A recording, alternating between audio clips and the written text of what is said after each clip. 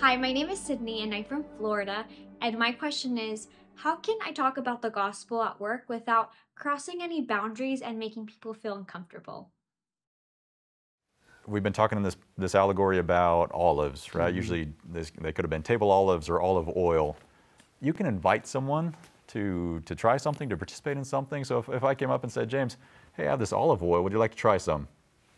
Now you might say, no thank you, I don't like olive oil, or there might be some other reason why you don't want to, but you might say, yeah, that's great. And I think it's many times just as simple as that, just making an invitation and then seeing where the conversation goes from there. But most people wouldn't be offended at being offered something, whether it's olives or strawberries or some other food product.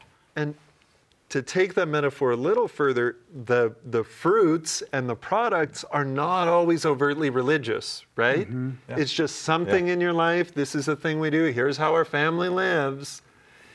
If somebody's asking questions, then you can start to talk about the roots.